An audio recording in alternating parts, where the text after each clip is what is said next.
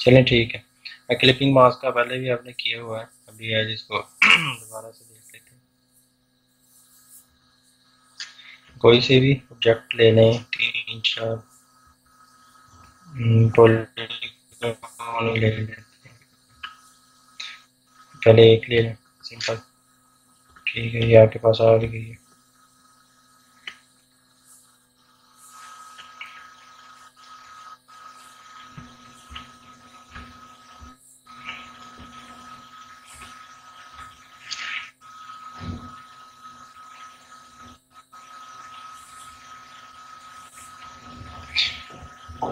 अच्छा, ये आपके पास आ गई एक पॉलीगॉन, इसका कलर भी कोई और कर लेते हैं चेंज,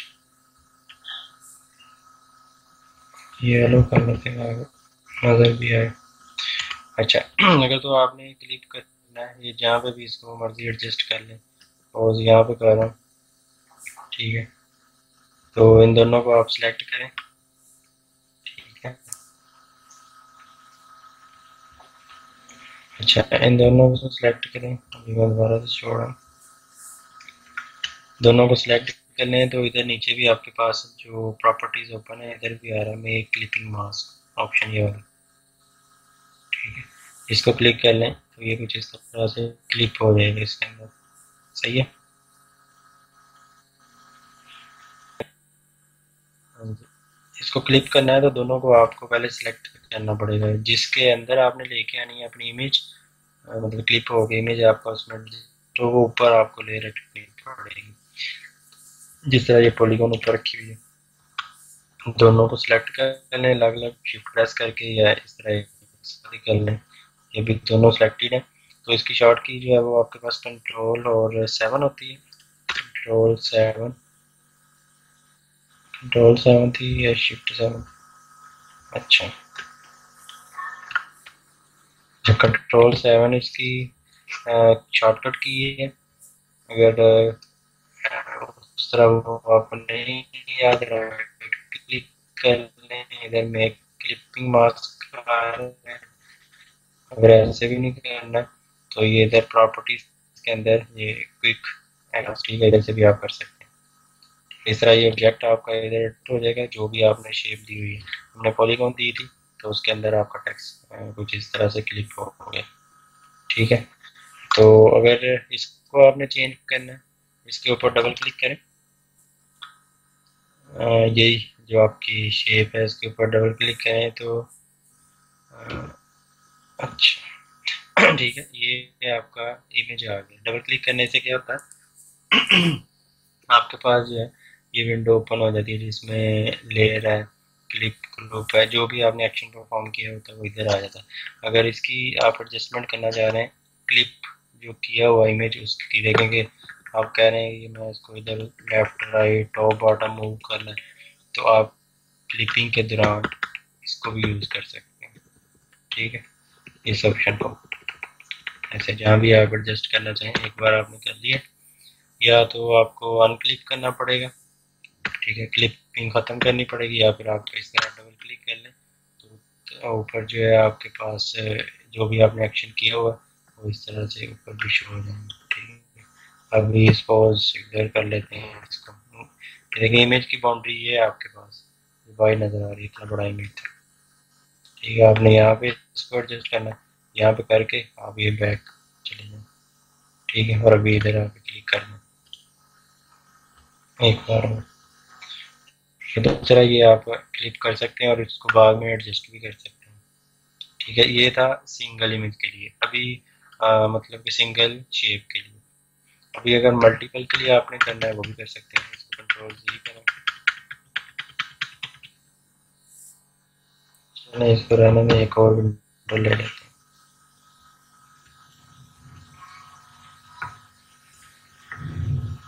अभी एक और आर्टबोर्ड कॉपी कर लेते हैं इधर ही, यहाँ पे एक इमेज कॉपी करते हैं,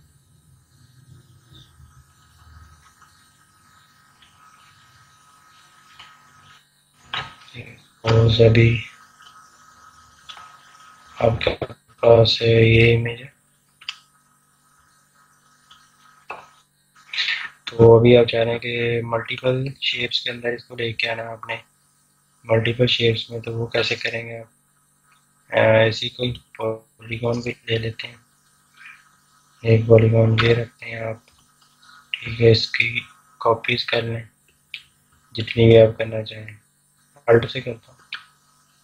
अभी सपोज इसकी आपने इतनी कॉपीज करनी है,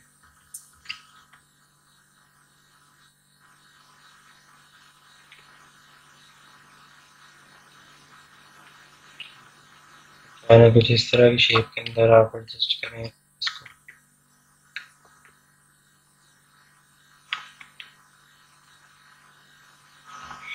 आप चाह रहे हैं जितनी भी शेप्स हैं इनके अंदर सारा इमेज आ जाए, क्लिप हो गया अलग अलग, तो आप क्या करेंगे, इनको सिलेक्ट करेंगे और डायरेक्टली अगर अप्लाई करने की ट्राई करें तो नहीं होगा, ठीक है, किसी एक में होगा, लास्ट वाली में। तो इसका क्या सोल्यूशन है, जितनी भी आपकी शेप्स हैं,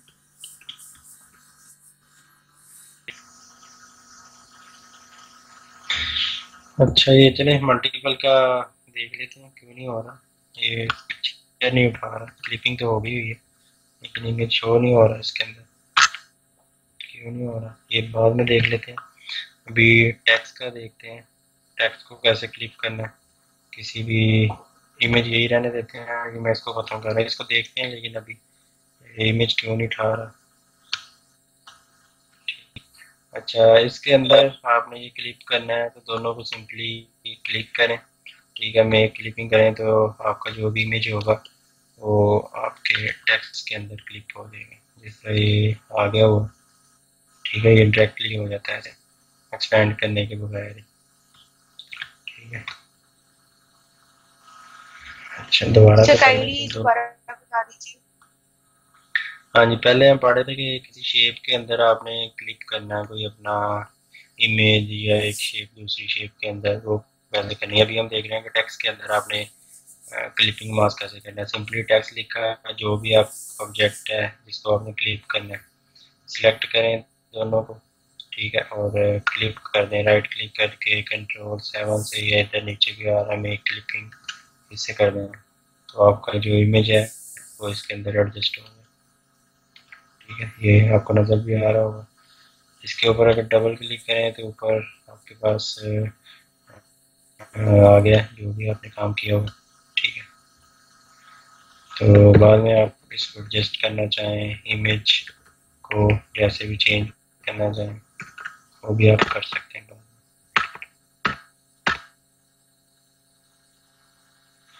तो ये था इसका यूज़ कि आपने क्लिपिंग मास्क को कैसे यूज़ करना है किसी ऑब्जेक्ट के ऊपर या टेक्स्ट के ऊपर। अच्छा चलें आगे, कंपाउंड पाथ है, तो कंपाउंड पाथ के देख लेते हैं थोड़ी डिटेल में भी, कि उस लास्ट टाइम भी देखा था आपने कंपाउंड पाथ जो है, तो आज भी इसको देख लेते हैं कंपाउंड पाथ। पहले चलें इसी चाहिए एक के दफा ऊपर फिर देख लेते हैं। बताइएगा, क्लिपिंग मास्क का फॉन्ट के साथ, टेक्स्ट के साथ। इसलिए आप टेक्स्ट लिखें कोई सा भी इधर,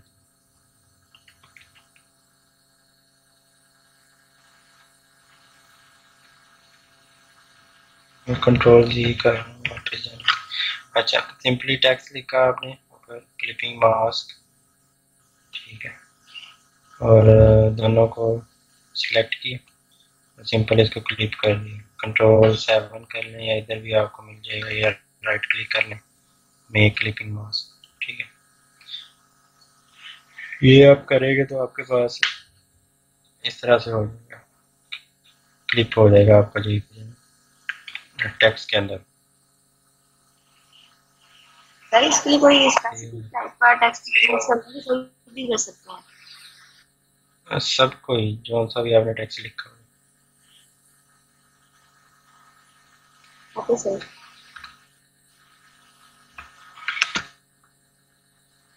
तो आप चेंज करना चाहें टेक्स्ट को वो भी कर सकते हैं, कभी फॉन्ट या इधर, कभी इसको क्या करते हैं कैप्स कर देते हैं, वो आपका क्लिप भी रहेगा जो भी आपने किया।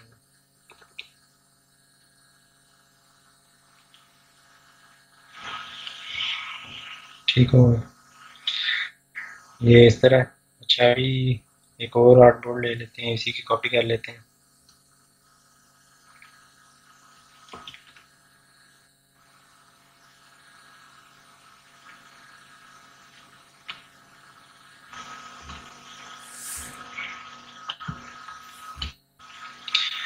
अच्छा इसकी कॉपी की, इसको रिलीज क्लिपिंग मास्क करते हैं।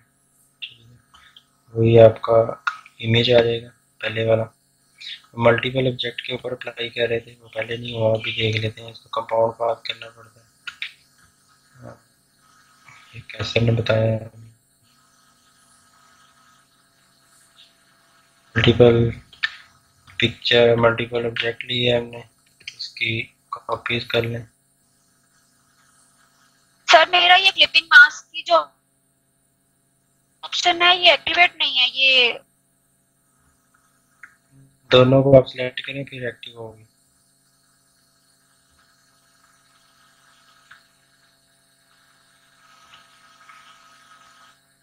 दोनों को सिलेक्ट करें फिर कॉपी होगी। अच्छा कंपाउंड पार्ट जो है वो आपका होता है कंट्रोल और 8, सिंपल 8 जो डिजिट है। अगर क्लिपिंग मास्क का 7 है, इसका 8 होता है। एक बार इसको 8 कर लें कंपाउंड पार्ट, और अभी दोनों को सिलेक्ट करके अप्लाई करें तो ये हो जाएगा। ठीक है, कंपाउंड पार्ट कैसे बनाना है, कंट्रोल और 8, आपका जो सिंपल 8 है उसको प्रेस करें। एक बार कंट्रोल 8 हो गया। अब पहले ग्रुप करना है, उसके बाद कंपाउंड। ठीक है, जितने भी आपने ये सिलेक्ट किए हैं शेप्स, इनको पहले ग्रुप किया कंट्रोल जी, या इधर जाके ग्रुप का ऑप्शन आ लेता है। ठीक है, उसके बाद आपने कंपाउंड करना है इनको, कंपाउंड पार्ट। सही, वो इधर भी आपको मिल जाएगा। अभी मुझे तो कीज याद है, कहाँ पे पड़ा होता है कंपाउंड पार्ट। अच्छा सर मैं दोनों को सेलेक्ट करके करती हूँ तो वो सारा कुछ ही गायब हो जाता है मेरे पास से। कहाँ पे? सर मेरे पास से सारा कुछ गायब हो जाता है। हाँ हाँ ये पड़ा हुआ है। कंपाउंड करें मेक कंट्रोल 8, रिलीज करना है तो ऑल्ट शिफ्ट कंट्रोल 8। मेक एक बार करने पहले किया हुआ है, अभी दोनों को सिलेक्ट करें और क्लिप कर दें मेक क्लिपिंग मास्क। ठीक है, तो इस तरह आपका जो ऑब्जेक्ट है, आपकी जो पिक्चर है वो मल्टीपल शेप्स में क्लिप हो गई है। ठीक है, ये देख सारी इस तरह से।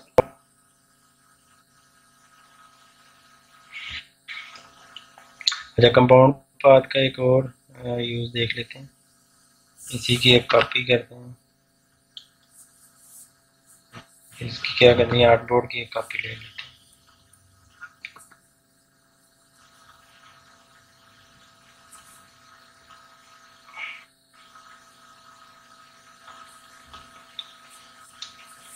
ये कॉपी की, इधर कुछ डिज़ाइन अगर आप करना चाहें।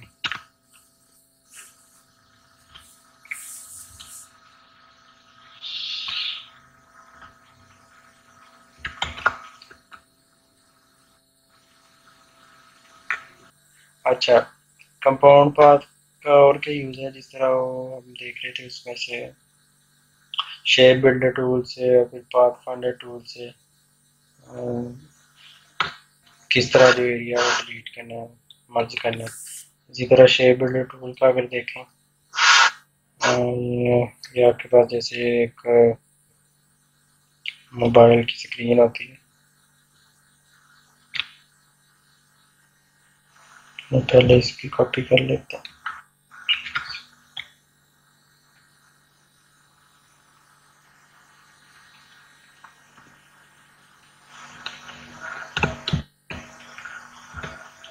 इस तरह भी कोई शेप लेना है।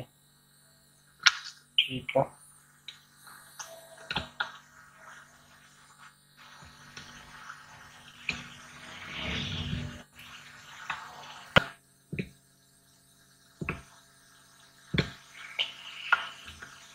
अच्छा ये जिस तरह आपका टैब है या मोबाइल है, जिस तरह की चीज बनाते हैं इसको भी पहले कलर कर लेते हैं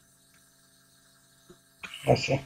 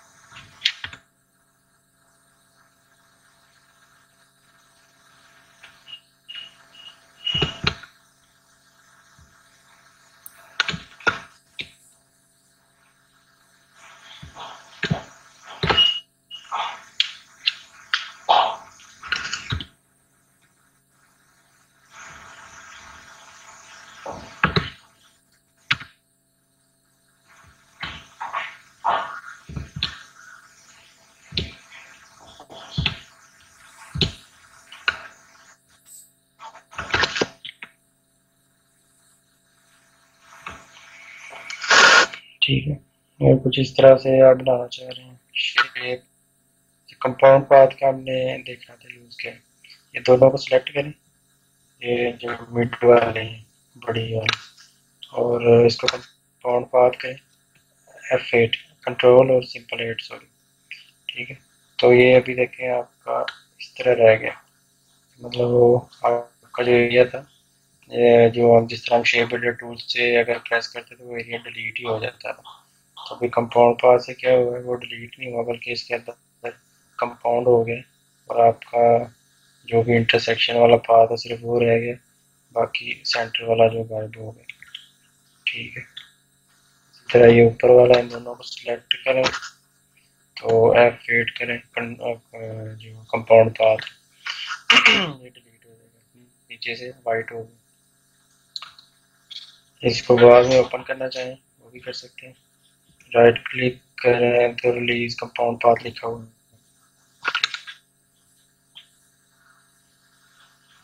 अभी ये दोबारा वापस आ गया, ये वाला ये पड़ा हुआ वो भी आ गया वापस, जो पहले किया हुआ ये पड़ा हुआ पोर्शन। सही है, इसी तरह ये सारे अलग अलग हैं, इनको आप निकालना चाहें F8 प्रेस कर दें, कंट्रोल 8 ये निकल गया। अब ये बिल्कुल ब्लैक हो गया, वो नीचे वाला रह गया कैमरा,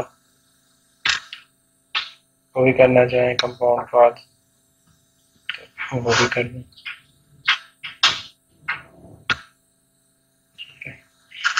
ये कंपाउंड पाथ के काफ़ी सारे यूजेज हैं, उनको बाद में भी आप निकालना चाहें करना चाहें, कोई कलर चेंज करना पड़ गया या कुछ, उसके लिए आप रिलीज कंपाउंड पाथ कर दें, सारे पार्ट्स जो हैं फिर वापस आ जाए। ठीक है, फिर अभी करेंगे तो आपको नज़र भी आ रहा है ये गाइड जो हाईलाइट हो गए, ये जो जो पाथ कंपाउंड है। स्टक है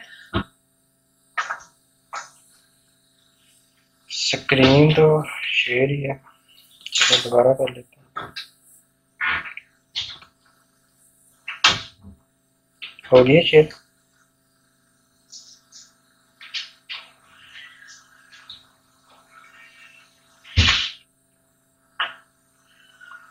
शेयर हो गया स्क्रीन। जी सर, हो रही है।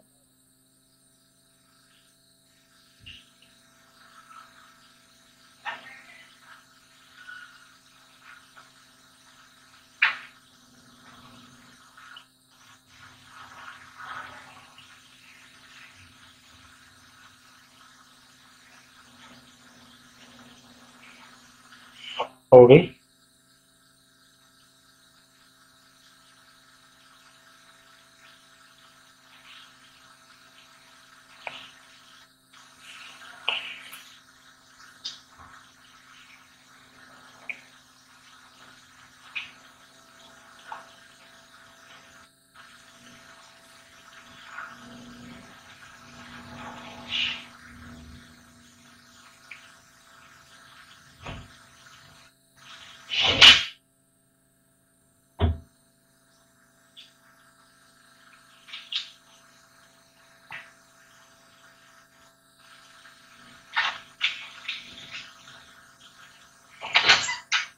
सबके साथ शेयर है स्क्रीन? Yes sir. अच्छा, तो ये कंपाउंड पाथ हमने खत्म किए। ये देखें, जो जो भी पाथ कंपाउंड थे वो आपको हाईलाइट भी हो गए, जो भी आपने किए थे। ठीक है, तो इस तरह यूज है कंपाउंड पाथ का।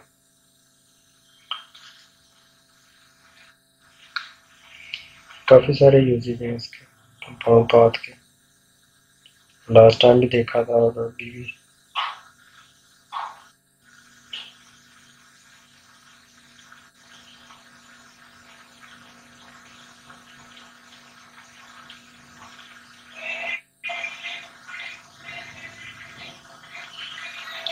अच्छा, इसके अलावा और क्या यूजेज हैं? एक और कॉपी कर लेते हैं आर्टबोर्ड, ये वाला।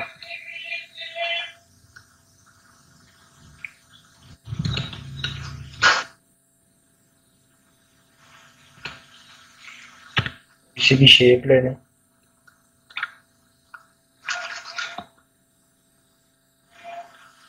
रेक्टेंगल ही ले लें।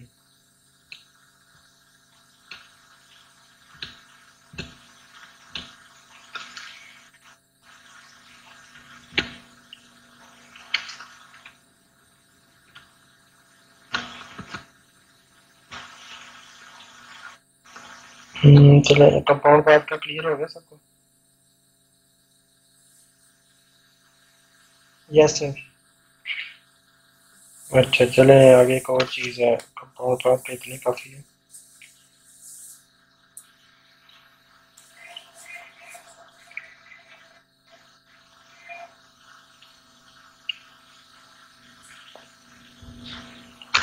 ड्रॉप शेडो का देख लेते हैं शेप्स के लिए। और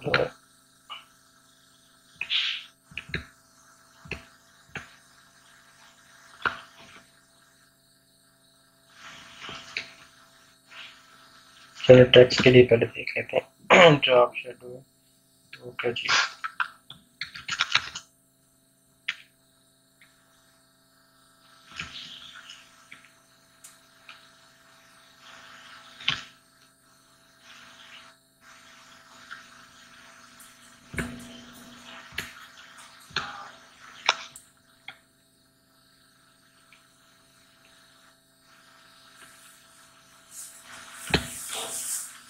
जिसके साथ स्क्रीन स्टक हो वो बता दें, दोबारा से कर लें।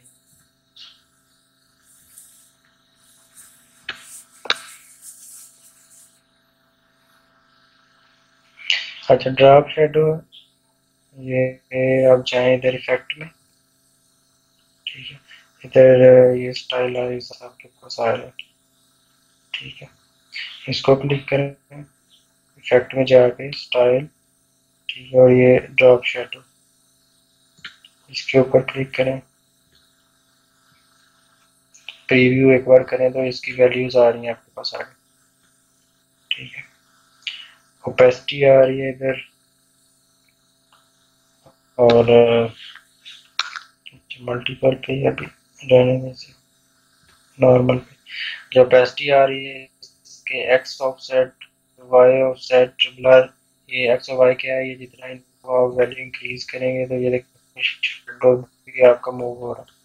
ठीक है, ये जितना भी आप करना चाहें। इसी तरह ये नीचे ये लेफ्ट टू राइट है, और ये वाई वाला जो ये टॉप से बॉटम है। ठीक है, इसकी वैल्यू इंक्रीज करें तो ये नीचे आ रहा है आपका शेडो, ऐसे। ब्लर क्या है, ब्लर जितना भी आप रखेंगे ये शेडो का कलर जो है वो ब्लर होगा। कैसे, ये देखिए, ब्लर करेंगे तो इफेक्ट उतना ही आपको इस तरह से नजर आएगा, ब्लर ही से। ठीक है, इसका ब्लर इतना ज़्यादा नहीं रखते। चलो, ये ठीक है इतना।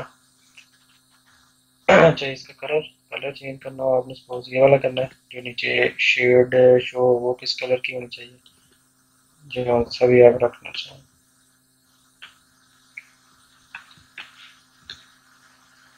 ठीक है, वैसे ब्लैक ही आपको ज़्यादा नजर आएगा शायद, तो इसे ब्लैक ही कर देते हैं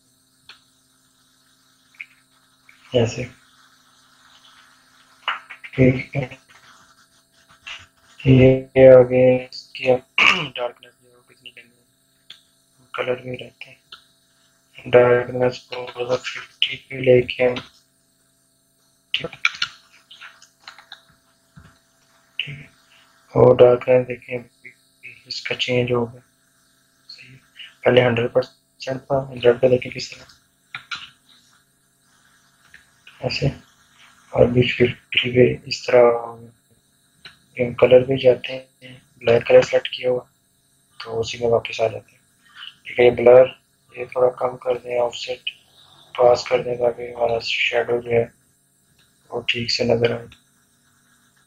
ठीक है, तो ये अभी क्लियर है सबको, टेक्स्ट को शेडो इफेक्ट कैसे देना। ठीक है, ये ऐसे लग रहा है जैसे मतलब आपका टेक्स्ट उभरा हुआ। ठीक है, किसी भी आप उसको एक पिक्चर लेके आते हैं, पिक्चर एक लेके आते हैं कॉपी करके, तो उसमें आपको सही क्लियर हो जाएगा।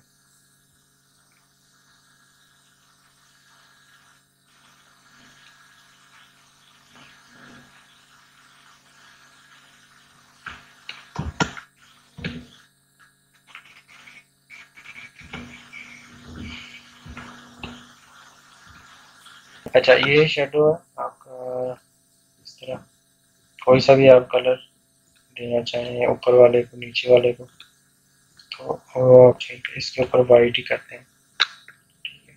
नीचे आपका टेक्स्ट है ब्लैक आपको नजर आ रहा है, जो शेडो ब्लैक कलर, तो इस तरह जो है जब आप शेडो वर्क करते हैं, किसी भी आपने इमेज के ऊपर टेक्स्ट लिखना है, उसको शेडो देना है, तो 3D फील हो रहा हो गया ऐसे, तो उसके लिए शेडो का आप इफेक्ट यूज कर सकते हैं। अच्छा, इसी तरह शेप के लिए वो आपने देखना, इसको इसी को कॉपी कर लेते हैं आपके आउटपुट को।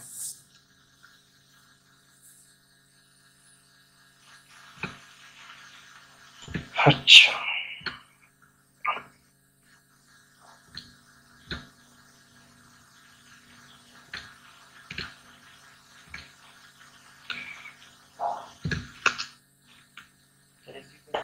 आपके है किसी भी शेप को अगर देना है तो वो कर सकते हैं।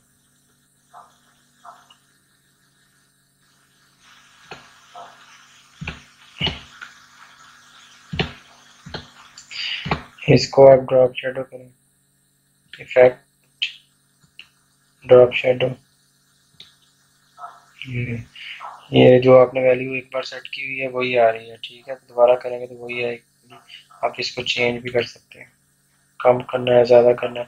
अच्छा, दूसरी साइड पे आपने लेके जाना है तो इधर से आप माइनस में नेगेटिव में वैल्यू दे दें इसकी। ठीक है, ये +10 है, इसको -10 कर दें तो उधर चला जाएगा। ठीक है, ये दूसरी साइड पे इसी तरह ये वैल्यूज हैं, इनको चेंज करें तो ये भी ऊपर चला जाएगा ऐसे, इसको 0 कर देते हैं ऐसे। नहीं, ड्रॉप शेडो विंडो कहाँ से ओपन होती है? ये विंडो में जाना, और सॉरी इफेक्ट में जाना, ये स्टाइलाइज लिखा हुआ, ठीक है, स्टाइल, इसमें आए, ये रास्टर के नीचे, तो यहाँ पे आपको मिल जाएगा ड्रॉप शेडो। ओके, ठीक है, अगर इसको ख़त्म करना हो या दोबारा से देखना हो तो इधर आपके पास अपीयरेंस विंडो होगी एक। ठीक है, ये पड़ा हुआ आपका, अगर आप इसको ख़त्म करना चाहें बाद में, सिंपली इस आई आइकन जो है इसको क्लिक कर दें तो आपका ख़त्म हो जाएगा। सही हो गया, ठीक है। ये अपीयरेंस में आके आप ख़त्म कर सकते हैं। तो दोबारा देखना चाहें एक बार इधर जाएँ, ड्रॉप शेडो,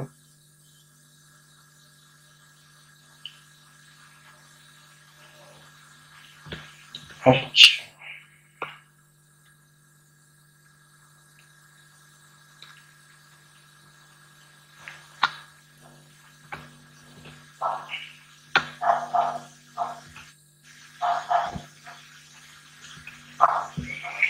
ठीक है, इसकी वैल्यू जो है 10 ही कर देते हैं, जिसका माइक शोर कर रहा है वो काइंडली म्यूट कर। ऑफसेट की 5 दे देते हैं।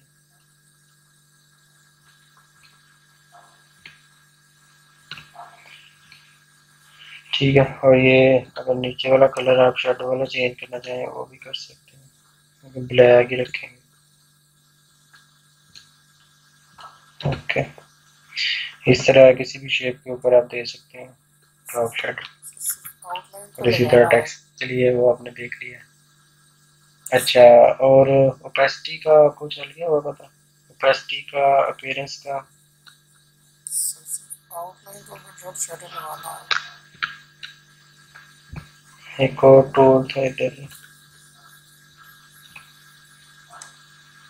सर, इसी में एक और करवा रहे हैं जी। आउटलाइन को ड्रॉप शेडो लगाना हो तो हो जाएगा।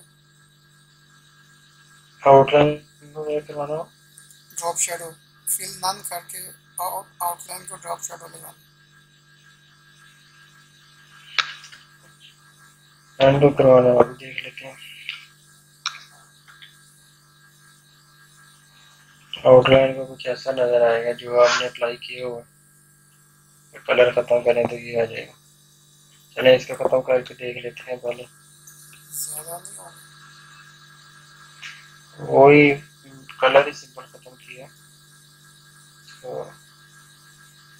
चलें दोबारा ट्राई कर लेते हैं कोई और शेप। पॉलीगॉन। टेक्स्ट को लगा दें, टेक्स्ट की आउटलाइन को लग जाए। हाँ जी, टेक्स्ट को करके देखा वो तो हो गया। वो फिल टेक्स्ट है, सिर्फ अच्छा आउटलाइन। अच्छा, वो भी देख लेते हैं। अच्छा, ये है सिंपल। इसको करना चाहें तो कुछ इस तरह से इसको आप एडजस्ट कर लें जहाँ भी आप करना। ये ऑफसेट जो दिए हो एंड से चारों साइडों पे नहीं आएगा। चारों साइडों पे आएगा। वैल्यूज इसकी एक्स और वाई में ही है। ठीक है, एक साइड पे आएगा आपका शेडो जो है वो किसी एक साइड पे, मतलब दो साइड पे बनता है। चारों साइड पे बनेगा वो तो नहीं सही लगेगा, ना ही होता है इस तरह। चारों साइडों पे करना है तो इसको आप रिवर्स कर दें, दूसरी साइड पे भी सेम कट चला जाएगा। अभी ये लगा हुआ है, इसी को ट्रांसफॉर्म कर दें, रिफ्लेक्ट। ठीक है, तो यही उठ के दूसरी साइड पे चला जाएगा आपका। कैसा हो जाएगा, इसको भी ले जाएंगे। ये सेपरेट हो जाता है फिर। कैसा, क्या? सिर्फ ड्रॉप शेडो रखना है, ऊपर से अगर खत्म करना हो सेपरेट हो जाता। शेडो रखना है? शेडो किस चीज का होता है? किसी जिस चीज को दिया तो उसी का होगा, खत्म नहीं होगा ये। नहीं, वो कॉलम में ऑप्शन दी ना, सेपरेट हो जाता है वो अलग रखना है। यहाँ पे है कोई ऑप्शन? नहीं, यहाँ पे नहीं, उधर भी नहीं है, कोरल में भी नहीं थी। है सब वहाँ सेपरेट हो जाता है। आप आउटलाइन को शेडो लगाएं, चारों साइडों पे लगाएं। इसमें नहीं है, इसमें दो साइड पे है, एक्स और वाई में ऑफसेट दिया हुआ सिर्फ। स्टेटर में एक्स और वाई का दिया हुआ है तो ये होता है टू साइड पे होता। चारों साइड पे ये एक साइड से चेंज करेंगे, नेगेटिव वैल्यू देना पड़ेगी तो वो उधर चला जाएगा।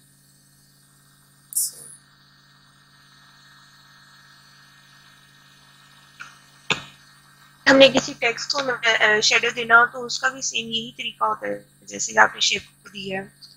हाँ जी, टेक्स्ट तो पहले हमने दिया हुआ है, सेम है बिल्कुल, पहले कर लिया हुआ टेक्स्ट वाला। अभी ये दोबारा कर लेते हैं।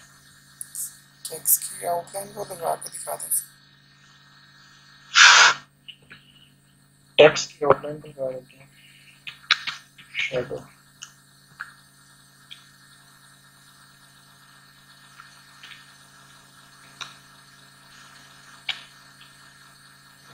इसकी आउटलाइन आ गई, इसको शेडो दे दें, वैसे ही लगेगा।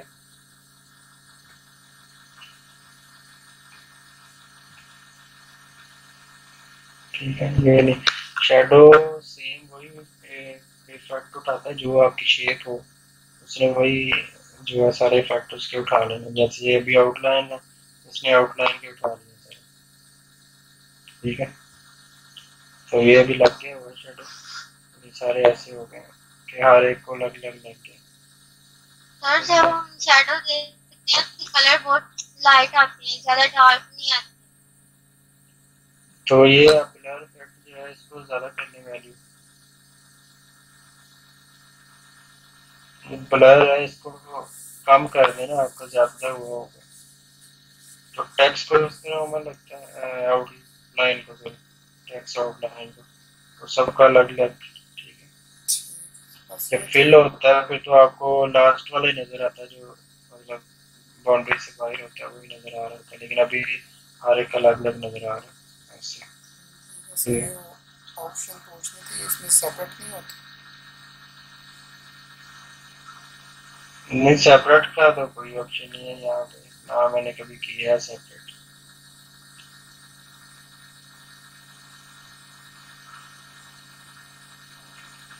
सेपरेट क्यों करना है? अगर सेपरेट ही करना है तो फिर शेडो हम लगाते ही क्यों? हल्का सा इफेक्ट देने के लिए, फिर इसके बहुत सारे इफेक्ट्स बन जाते हैं। इसकी ओपेसिटी चेंज करो, लगाने की जरूरत नहीं। वो करके देख लें आप, अगर हो गया तो फिर आप स्क्रीन शेयर करके हमें भी दिखाएं। ठीक है सर। अच्छा, ये था टेक्स्ट के लिए और किसी भी शेप के लिए।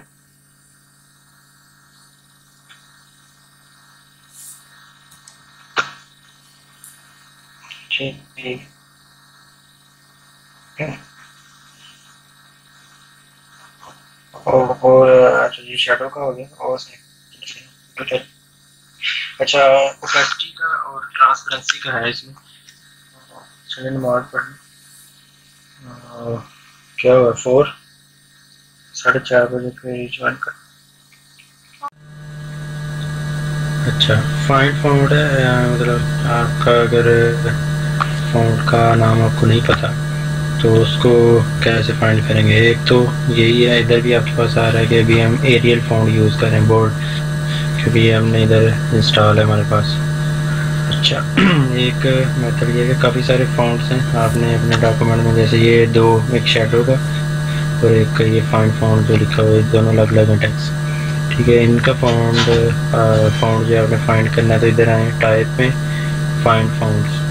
ठीक है, तो इधर जितने भी फाउंड्स यूज़ हो रहे हैं वो आ गए आपके पास के जोसेफिन सैंस बोल्ड ये वाला है, फिर एरियल बोल्ड है, और फिर ये सिंपल है मेरिया प्रो जो है। ठीक है, इसको आप इधर से कर सकते हैं फाइंड, ये एक बार क्लिक करेंगे तो सारे जो अलग अलग जितने भी यूज़ हो रहे हैं वो भी शो कर देगा वन बाय वन।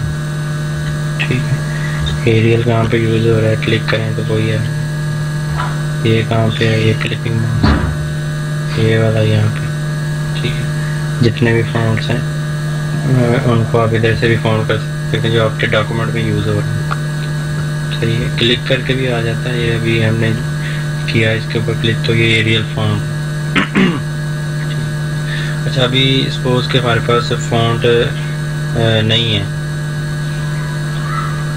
मीन्स के फॉन्ट का नाम नहीं पता और हमने फाइंड करना है, किसी ने मैं इमेज भेज दिया उसके ऊपर फॉन्ट है कि यही वाला फॉन्ट मुझे चाहिए।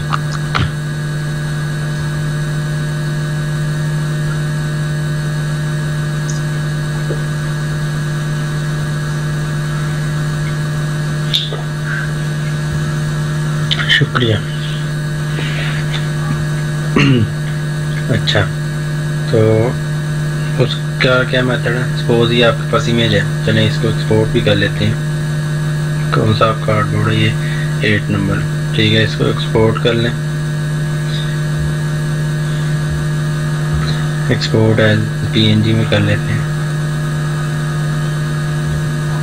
फॉन्ट इसको मैं डेस्कटॉप पे रखता हूँ।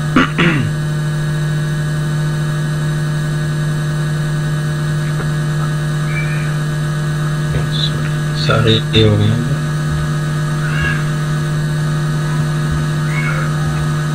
8 नंबर को करना है, सिर्फ 8 करना है। फॉन्ट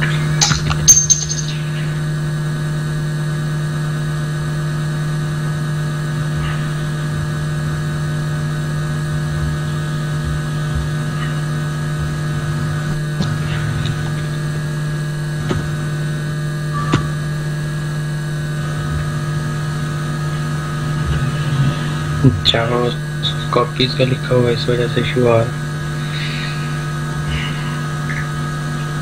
सब कोई कर लिया।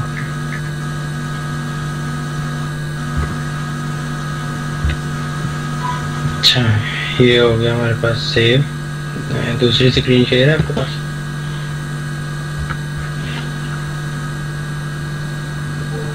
No sir.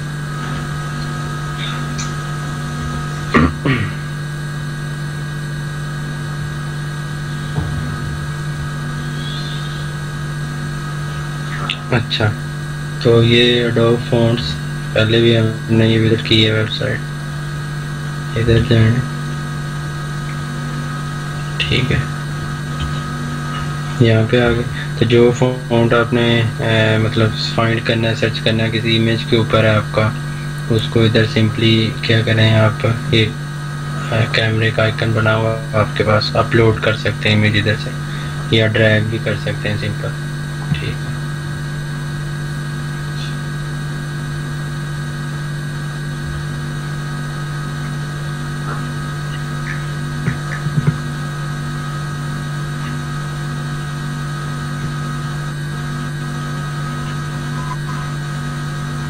ये 7, इसको फाइंड करना चाहें तो ये देखें, आप इमेज के ऊपर लगा हुआ है, आपको इसका नेम नहीं पता।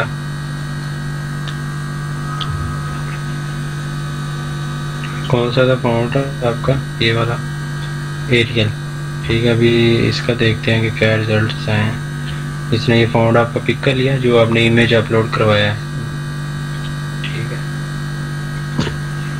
जिसका आपको नाम नहीं पता। ठीक है, नेक्स्ट। अभी आ गए फॉन्ट।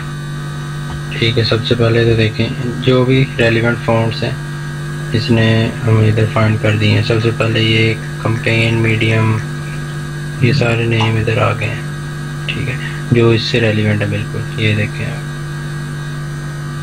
ठीक है, ये कोई सा भी जो आपको लगेगा कि मैच कर रहा है उसका इधर से आप व्यू फैमिली करें। ये भी इधर भी नेम और आपके पास, तो सिंपल आप सेव कर लें। वी एरियल का तो इसमें नहीं आया। ठीक है, लेकिन इसके बिल्कुल जो नियरेस्ट फॉन्ट्स हैं वो सारे आ गए। ठीक है, ये देख, ये बिल्कुल मिलता जुलता है जो एक्यूमन प्रो है। ठीक है, ये आप यूज़ कर सकते हैं, कोई और चाहे तो वो कर सकते हैं। बिल्कुल ये 90% जो है इसकी मैचिंग करके दे देते हैं आपको। ठीक है, जो सा भी आप यूज़ करना चाहें, व्यू फैमिली करें अगर तो फ्री वाला आप इधर से कर सकते हैं, लाइसेंसिंग इंफॉर्मेशन, लेकिन ये फ्री नहीं होगा। कोई भी होता है फ्री भी, आप सिंपली यूज़ कर सकते हैं इधर से, लेकिन ये फ्री नहीं है। तो आप इधर से इसका नेम कॉपी करें और गूगल से फाइंड कर लें। इधर आप, ये आ गया, काफ़ी सारी वेबसाइट्स आ गई, किसी एक पे भी ओपन करें इसे तो ये आपको फ्री में मिल जाएगा। ठीक है, ये आ गया व्यू डिटेल, ये डाउनलोड आ गया आपके पास। यहाँ से डाउनलोड करके इंस्टॉल कर लें। जिस फॉन्ट का नेम आपको नहीं पता, ये उसके लिए है, ये एडोब ने दी हुई है आपको फैसिलिटी। इमेज से आपने फॉन्ट कैसे फाइंड करना। ठीक है,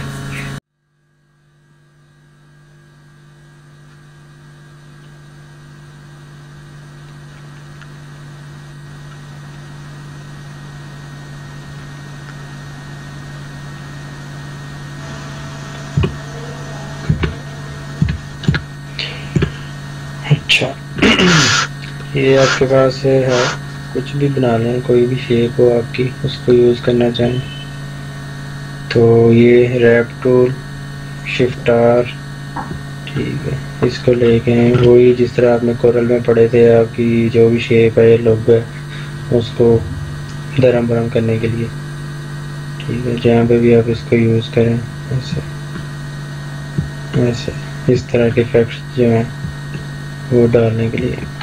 तो चलो एक काम करते हैं, इसकी कॉपीज़ कर लेते हैं ताकि सारे में डिफरेंस भी पता चल जाए सबका।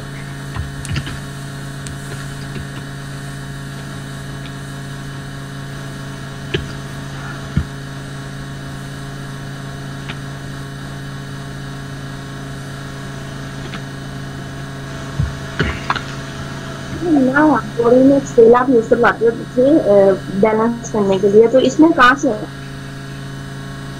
क्या करने के लिए? सर वो जो स्केल होता था जिससे हम बैलेंस वगैरह करते थे पॉइंट्स को, ये वो पता चले कोई आगे पीछे नहीं है पॉइंट, कोई किसी भी शेप वगैरह का, तो इसमें कहाँ से आता है वो? शेप का पॉइंट आगे पीछे अलाइन का था ऑप्शन। सर स्केल की बात कर रही हूँ मेरे ख्याल में वो। जी सर स्केल ही कह रही हूँ मैं। स्केल तो ये लगा हुआ है ऊपर जो रूलर है इसका।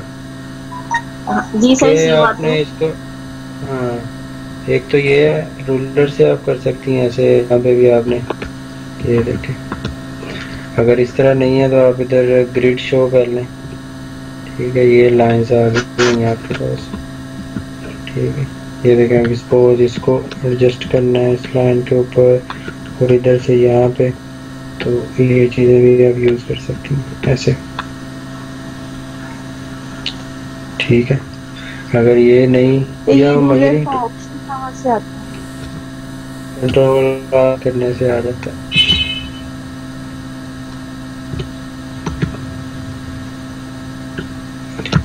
ये इधर भी है, यहाँ से हाइड रूलर राइट क्लिक करके भी आ जाता है, ठीक है। Okay sir. अच्छा, तो ये है, इसके ऊपर ये टूल्स वन बाय वन जल्दी से देख लेते हैं।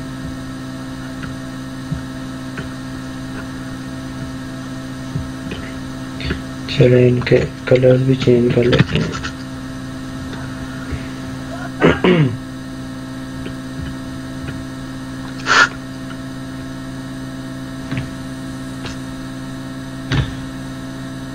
इसको कंपाउंड पार्ट किया है ताकि इसका कलर एक हो जाए, इसको चेंज कर लेते हैं। अच्छा, ये यहाँ पे ये कर लेते हैं, ये वन कलर है अभी। ये नीचे जो वाइट नज़र आ रहा है वो विंडो का या आर्टबोर्ड का ही वाइट है, ठीक है। कंपाउंड पाथ कर दिया इसका,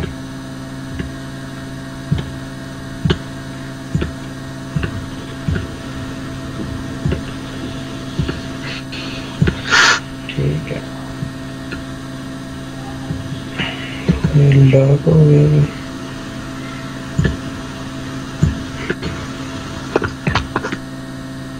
इसके ऊपर ये टूल यूज़ करें, विड्थ टूल तो आपने कर लिया, और ये रैप टूल है, इसको यूज़ करें कुछ इस तरह के इफेक्ट्स के लिए यूज़ कर सकते हैं ऐसे, जहाँ पे भी आप लेके आएंगे ये, ठीक है, ऐसे। नेक्स्ट इसके ट्विल टूल है, ये इसका यूज़ होगा ट्विल टूल का अगर आप करना चाहें, देखिए ऐसे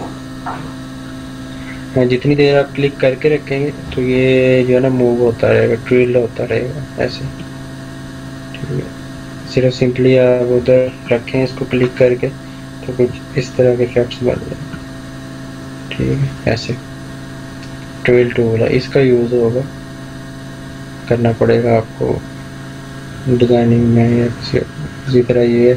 अच्छा, फिर ये तो सिंपल है, इसको आगे को आप ड्रैग करें किसी भी डायरेक्शन में, ट्विल होता हुआ वहाँ पे मूव हो जाएगा ऐसे, ठीक। आपकी जो शेप है उसका पोर्शन जो आप सिलेक्ट करवा रहे हैं वही सिलेक्ट करके तो आगे मूव होता रहेगा। इसी तरह ये नेक्स्ट है पोकर, ये वाला यूज़ करें तो इसके इफेक्ट्स ये भी मतलब मिलता जुलता ही है कुछ ऐसे,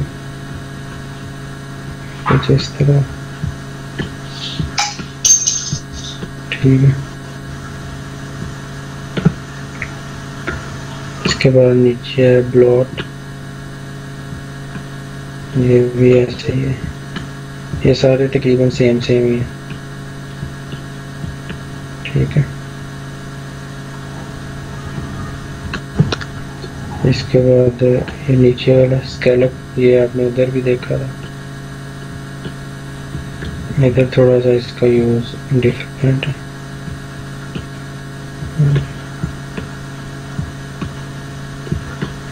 इस तरह के बन गए। ठीक है, अगर इसकी ऑप्शन में जाना हो, इसके ऊपर डबल क्लिक करें तो ये आ गए इसके ऑप्शंस। इसकी global brush dimension scallop tool options वो क्या रखनी है आपने। ठीक है, यहाँ से आप वो भी चेंज कर सकते हैं। कंप्लेक्सिटी लेवल 2 करना है, ये देखें अभी 2 करेंगे, 3 करेंगे। अभी इसका इफेक्ट देखते हैं कुछ इस तरह। जो लाइंस हैं वो ज़्यादा कम्प्लेक्स हो गई हैं। ठीक है, पहले की निस्बत। फिर ये कंट्रोल कर सकते हैं। फिर आपने ये हाइट और इंटेंसिटी, विड्थ और हाइट चेंज करनी है। इसको 50 कर लेते हैं, और हाइट को भी 50 कर लेते हैं। अभी थोड़ी सी इसकी सेटिंग चेंज हो जाएगी। ये स्केल भी छोटा हो जाएगा। ठीक है, ऐसे कुछ ओवर करें।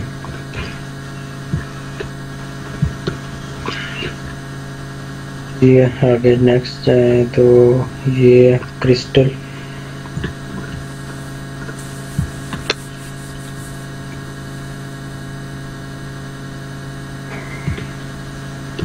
इसको 50-50 है, इसको 100 करें। क्रिस्टल की सेटिंग इंटेंसिटी 50 रहने में, ओके करें। ये ऐसे ये सारे इनका तकरीबन मिलते जुलते ही हैं। ये अपने जो शेप है आपका कोई, उसको इस तरह के इफेक्ट्स देने हैं, उसके लिए ये टूल्स आप यूज़ कर सकते हैं। ठीक है, ऐसे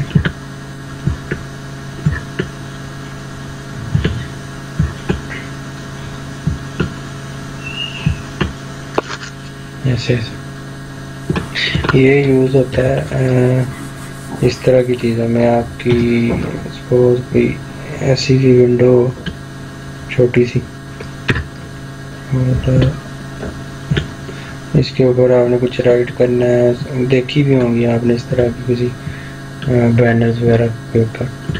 ठीक है, ये सिलेक्ट करें, यही वाला टूल, और इसके कॉर्नर्स ऐसे, और इसके ऊपर कुछ टेक्स्ट लिखा होता है सा।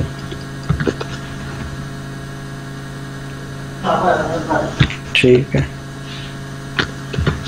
वैसे ये विंडोज ही लगी होती है, और जिस तरह ब्रश टूल्स की होती थी ना, उसी तरह की।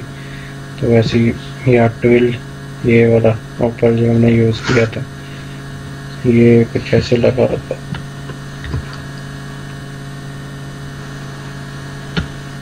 ट्रेल टूल अगर यूज़ करें यहाँ से,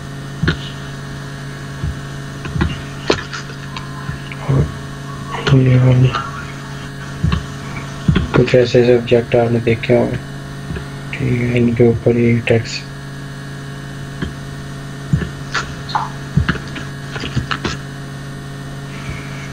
ठीक है, ये इन चीज़ों के लिए यूज़ होते हैं मोस्टली।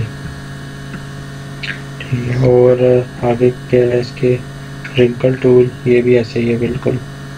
एक सिंपल विंडो ले लेते हैं, ये सर्कल।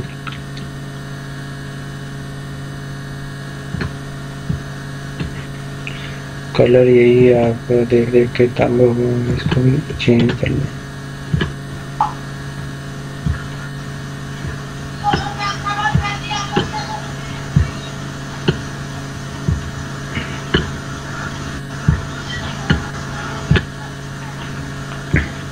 ठीक है, रिंकल टूल है, ये भी ऐसे ही रिंकल डालने के लिए शेप में।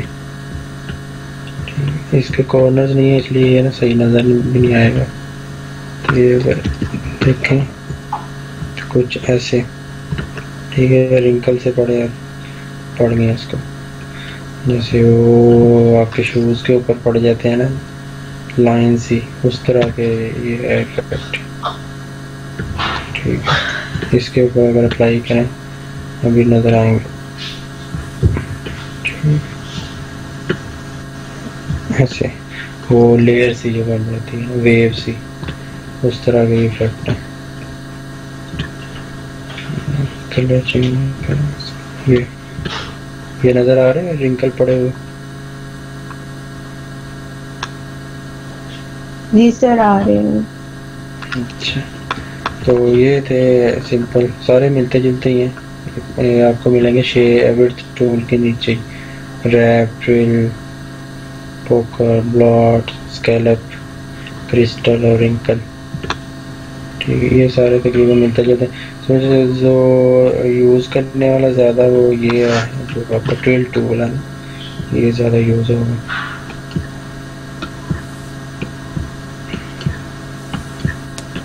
और तो अच्छा, क्लियर है ये सबको?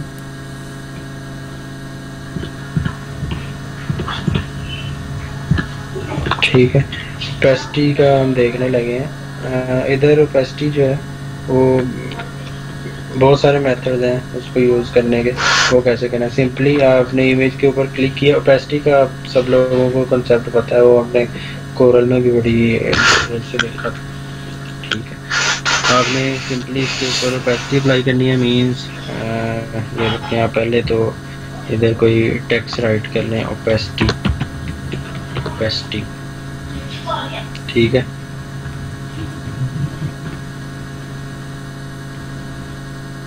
इसको सेंटर में कर दें, अलाइन। ये अभी देखें आपको जो टेक्स्ट लिखा हुआ है आपका ब्लैक कलर में, ये आपको क्लियर नज़र नहीं आ रहा। ठीक है, ओपेसिटी कहाँ पे यूज़ होती है? जो वेब के आप ग्राफिक्स पे काम करते हैं, वेब के ग्राफिक्स के लिए या मोबाइल के ग्राफिक्स के लिए, उधर इसका यूज़ होता है कि आपको इमेजेस नज़र आते हैं, उनके ऊपर टेक्स्ट लिखा होता है। ठीक है, वहाँ पे ट्रांसपेरेंसी और ओपेसिटी यूज़ हो रही होती है। या कोई जिस तरह बैनर्स वगैरह आपको फेसबुक पे ऊपर वो मार्केटिंग की चीज़ें नज़र आती हैं, बैकग्राउंड पे इमेज लाइट से नज़र आ रहा होता है और उसके ऊपर ही टेक्स्ट लिखा होता है, वहाँ पे ओपेसिटी यूज़ हो रही होती है। ठीक है, अभी इसकी हमारे टेक्स्ट क्लियर नज़र नहीं आ रहा, ओपेसिटी थोड़ी सी कम करें इसकी। ठीक है, ऐसे। अच्छा, ये बाहर इमेज निकला हुआ है, इसको पहले तो क्रॉप कर देते हैं। ये मैं जो है ना डिस्टर्ब कर रहा हूँ, यहाँ तक इसको फिट कर देते हैं।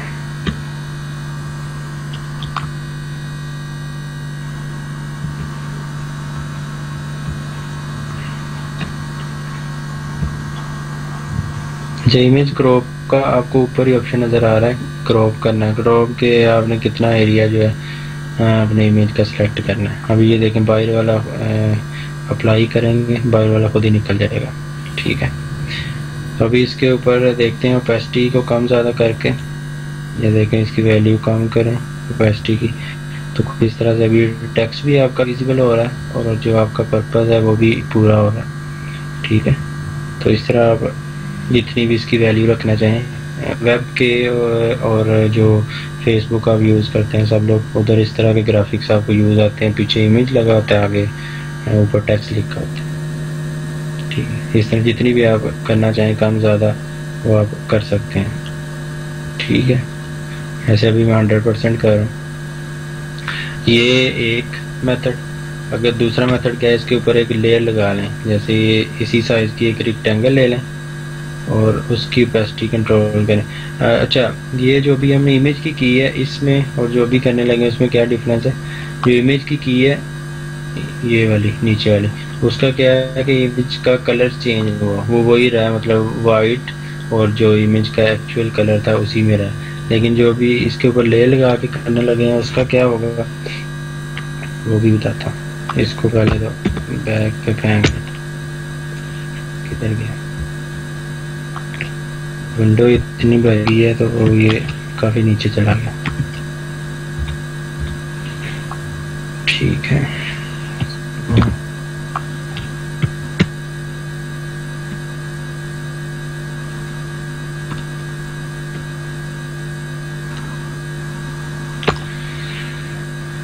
अच्छा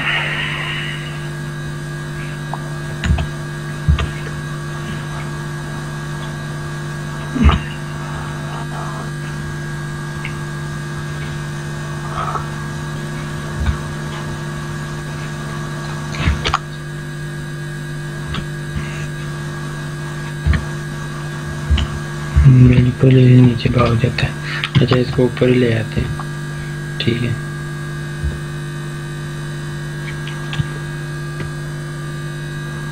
ये अभी इसको साइड पे करते हैं और इसके नीचे। अच्छा अभी जो हम लेयर लगा के करने लगे हैं ये है कि आपने अपने इमेज को कोई स्पेसिफिक कलर देना है, स्पेसिफिक कलर की ओपेसिटी देनी है। ये उसके लिए सपोज अभी ब्लैक में हमने देना चाह रहे हैं तो इस लेयर की आप कंट्रोल करें। ये देखें ब्लैक शेड देना चाह रहे हैं और अभी इसके ऊपर आप टेक्स्ट लेके आना चाह रहे हैं यही वाला ओपेसिटी। ठीक है ये होगा वाइट कलर का ऐसे। ये भी आपने इस तरह के भी वेब और फेसबुक पे और जगहों पे भी देखे होंगे।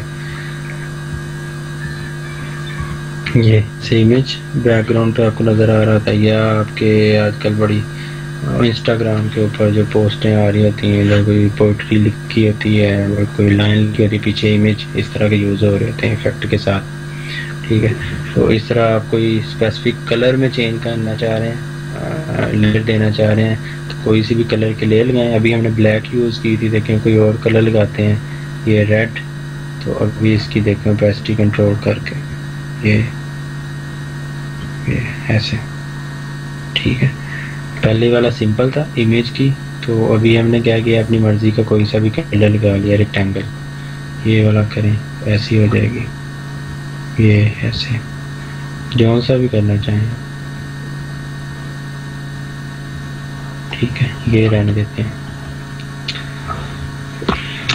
ठीक हो गया तो ये था ओपेसिटी का। इसमें और भी जो सा भी आपको अच्छा लगे वो कर सकते हैं। अभी इसको करते हैं चलें 100% करते हैं।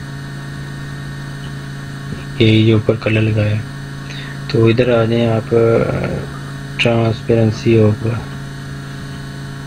ठीक है ये ट्रांसपेरेंसी है, इसमें आए आप कौन सी करना चाह रहे हैं ओपेसिटी नॉर्मल डार्क। अच्छा इसमें पहले नॉर्मल पे ये है जो ट्रांसपेरेंसी के ऑप्शन है। ट्रांसपेरेंसी और ओपेसिटी मिलते जुलते हैं। उधर जो कोरल में हो रही थी आपकी ओपेसिटी उधर डायरेक्टली ट्रांसपेरेंसी लिखा हुआ था, ओपेसिटी का जो वर्ड है वो नहीं था। ठीक है ट्रांसपेरेंसी टूल्स में था वो सब कुछ। तो अभी क्या है ट्रांसपेरेंसी में ओपेसिटी कंट्रोल तो आपने देख लिया ये। ठीक है वही वाला ऑप्शन जो ऊपर नज़र आ रहा है।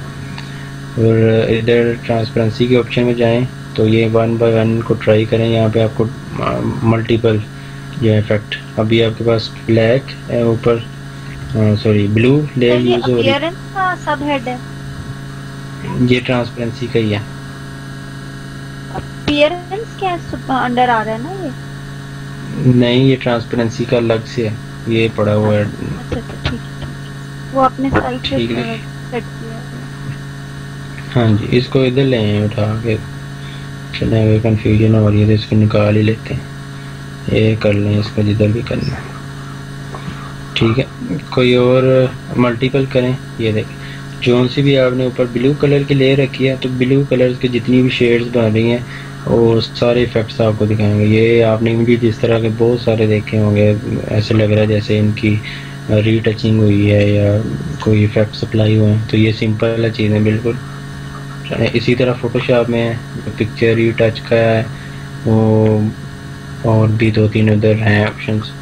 सिंपल है बिल्कुल, दोनों मिलते जुलते हैं। इधर ज़्यादा इजी है इलस्ट्रेटर के अंदर, उधर भी खैर ऐसे ही है लेकिन इधर से सिंपली आप फाइंड कर सकते हैं। ऐसे लाइटन करें, कलर आपका वही है नीचे ये वाला।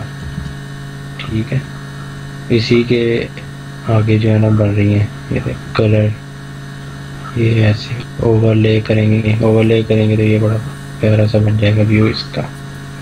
Soft light, hard light. अच्छा रियल में और इसमें आपको डिफरेंस इसका थोड़ा सा साइड पे करते हैं।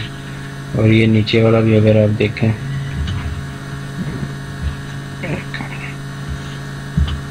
ठीक है। अभी आप नीचे वाला और इसका देखें डिफरेंस, कि ये ऊपर वाला जहाँ पे ट्रांसपेरेंसी अप्लाई है और ये नीचे बिल्कुल आपका वैसे। अब आप इनका डिफरेंस देख सकते हैं, सही है। कलर ये ऊपर ही जाए डार्क में, ये देखें रियल आपका ये है नीचे वाला, और अभी जो आपने अप्लाई किया उसके बाद ये मिला है। चलो इसकी एक कहते हैं कॉपी का, आपको डिफरेंस पता चल जाए ठीक से। इसी आर्टबोर्ड की कॉपी कर लेते हैं नीचे, इसके ऊपर से ये लेयर हटा देते हैं ऐसे। तो ये अभी आपका ओरिजिनल नीचे वाला, और ऊपर वाला ट्रांसपेरेंसी इफेक्ट अप्लाई होने के बाद, ठीक है। तो ये कुछ इस तरह से आप यूज़ कर सकते हैं आप अपने इमेजेस के लिए। सर ये ओपेसिटी का एक दफा दोबारा बता दें। अच्छा, ओपेसिटी का अभी हमने देखा कि एक डायरेक्ट ओपेसिटी है जो आप डायरेक्टली अप्लाई करते हैं विदाउट लेयर, ठीक है। जिस तरह आपका ये ओरिजिनल इमेज है, ये नीचे वाला, ठीक है। इसकी ओपेसिटी कम ज़्यादा करनी है, ठीक है। यहाँ से आप कंट्रोल कर सकते हैं। यहाँ से नहीं करनी तो इधर नीचे आ जाए, ट्रांसपेरेंसी में आपको ऑप्शन मिल जाएगी ये ओपेसिटी की, यहाँ से कंट्रोल करनी, ठीक है। इसको कम करें ज़्यादा करें। जहाँ पे भी आप देखना चाहेंगे कि मैंने बैकग्राउंड पे यूज़ करना है और इसके ऊपर कोई टेक्स्ट राइट करना है, टेक्स्ट विजिबल करने के लिए हम ओपेसिटी को कम या ज़्यादा करते हैं, ठीक है। ओरिजिनल इमेज और उसकी ओपेसिटी, ये अभी इमेज है, इसके ऊपर वाइट टेक्स्ट है, इसको ब्लैक करें। ये ज़्यादा यूज़ होती है वेब के ग्राफिक्स के लिए। ये आप पोस्ट में देखते हैं फेसबुक की, इमरान खान की डेली बेसिस पे लगी होती है, और बैकग्राउंड पे इमेज है कोई और आगे टेक्स्ट लिखा हुआ, ठीक है। ऐसे इसको कंट्रोल कर सकते हैं। ये डायरेक्टली ये आपने सिंपल इमेज की ओपेसिटी कम ज़्यादा की है ऐसे, ठीक है, ताकि आपका टेक्स्ट जो अच्छा लगे, विजिबल हो ज़्यादा। दूसरा क्या है कि लेयर की आपने करनी है, एक कोई भी लेयर लगा लें आप ऊपर, इस तरह नॉर्मल में ये मैंने लेयर लगाई एक, इसकी ओपेसिटी कम या ज़्यादा करनी है, ठीक है, ऐसे, ठीक है। ये ब्लू इफेक्ट के अंदर आप अप्लाई कर रहे हैं ओपेसिटी ब्लू कलर में। अगर कोई और चेंज करें, रेड करें, ग्रीन करें, जो सा भी आप कलर देंगे, ये रेड में करें कुछ ऐसी, ठीक है। ये ब्लू में करें, जो से भी आप करना चाहें ओपेसिटी। ये है एक लेयर लगा के कलर की, ठीक है। यहाँ से कंट्रोल कर दें। अभी क्या है आपकी ओपेसिटी जो उसी कलर में हो रही है जो आपने रेक्टेंगल को दिया है, ठीक है। इसका और थर्ड ऑप्शन क्या है कि आप ट्रांसपेरेंसी जो ऑप्शंस हैं वो करें, ठीक है। वो कैसे होगी, ये देखें इधर पहले नॉर्मल था, अभी डार्क ही है, तो कुछ इस तरह से आपका इमेज हो गया। ये नीचे ओरिजिनल है, ऊपर वाला देखें डिफरेंस, ठीक है। इसी तरह कलर बर्न, आपके कलर बर्न हो गए, लाइट एंड जो सभी सारे आप ट्राई कर सकते हैं जो भी आपको अच्छा लगे। ये दरिया सही लग रहा है तो आप ये बैकग्राउंड पे इमेज होगा आपका, इसके ऊपर ट्रांसपेरेंसी अप्लाई है, ऊपर जो सा भी आप टेक्स्ट लिखें अपना जैसे भी एडजस्टमेंट करना चाहें वो कर सकते हैं, ठीक है।